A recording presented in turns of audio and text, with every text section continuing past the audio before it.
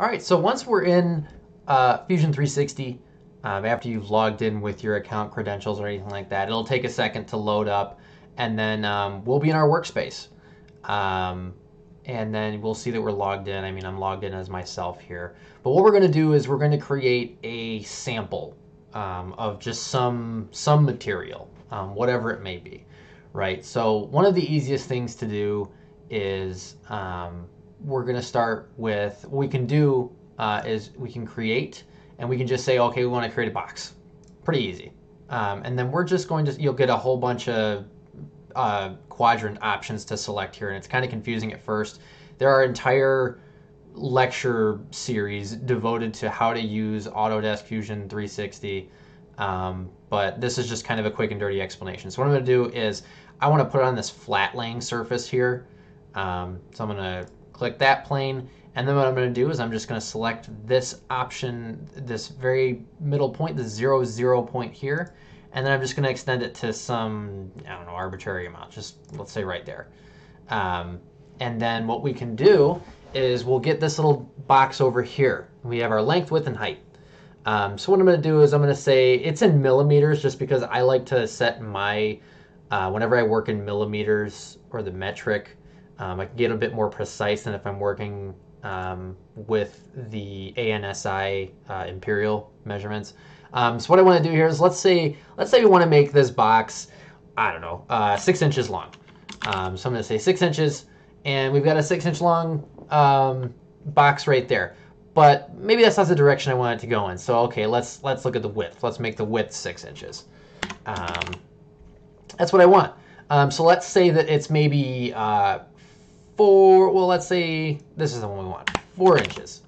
Boom, look at that.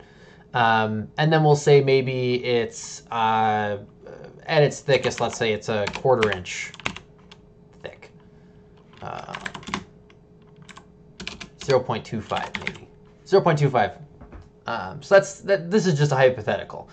So we've got a 6-inch by 4-inch piece of material that's about a 1/4 inch thick. And that's okay. We'll make it a new body as is. We're gonna click OK, and we've got our sample here.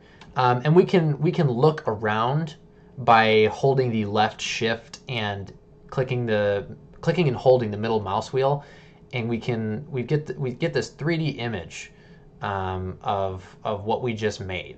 Or we can just select points on this little box up in the top right here, and we can pivot around that. But all we really need is we just want to look at the box like this. Boom. And I'm using my middle mouse wheel and clicking and holding it to kind of navigate around. But what we can do is we can even we can go as far as to select the type of material, but for now I'm not going to really worry about that. So now what we're going to do is, because we have our material, we're going to insert, and we're going to insert an SVG. And we're going to click the surface we want to put the SVG on, and we want it to be on this top surface. So it highlights the top surface because we're over it. If we wanted it to be on the side here, we could select this side, or even the bottom side, or whatever. We're just going to select this top side. I'm just going to left click it real quick, and we notice that it kind of squares up with what we're looking at. And that's okay, we're still good. So right over here in the select SVG file dialog, we're just going to click a little folder icon, and we've got a whole bunch of stuff. And I've got tons and tons of folders in here because I do a lot of this stuff as is. So I mean, we've got like a little hummingbird SVG, we've got a honeycomb, we've got some gears, I've got a chicken, I guess. But what we want is in our pictures file that we just saved, we want the Michigan outline. So we're going to click and make sure that our file name is the Michigan outline SVG that we just made. We're going to open it up, and look at that, it imports. So what we can actually do is, because we're making strides, but we're not quite there yet. So what we're going to do is I'm going to kind of move this so I can see the image a little bit better. There's this little, I don't know what to really call it, this little toolbox here, I guess. A couple different options. So this little circle is going to allow us to rotate the image. So what I want to do is I want to rotate it 180 degrees. And that looks about right. And we can tell I rotated it 180 degrees because when I import this image, it imports at an angle of 0. But we got right here this little dialog option that says we just rotated it 180 degrees. So I guess just to kind of show the difference, if I set this at 0 and hit, well, I didn't even have to hit enter. If I just set it at 0, it goes back to its original position. But if I type 180, it'll flip it to the orientation I want it to be in. But we're not quite done yet because we want this image in this box. So I'm just going to take this little arrow and click and drag it up. Once again, I'm clicking and holding the middle mouse wheel to pan the box around. And I'm going to do this and move it up a little bit more. And I'm going to, right next to this little square here, there's a little tiny like curve and the hand icon changes.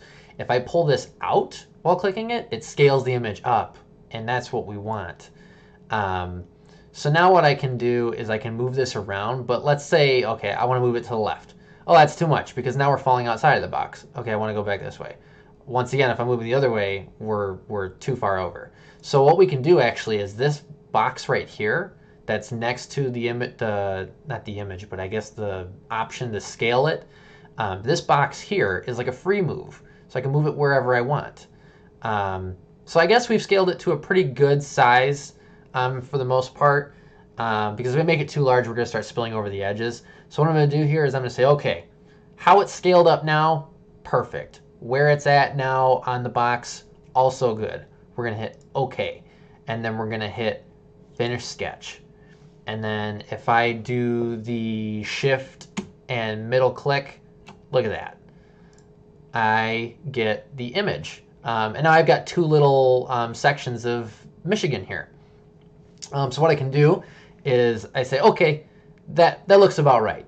We're going to go to Design and Manufacture. So now we're in the Manufacture tab. And this is where things get a little bit tricky, and I'll be making a separate video on how to mill this out on a CNC or engrave it or do whatever we need to do with it, because it will get kind of complicated.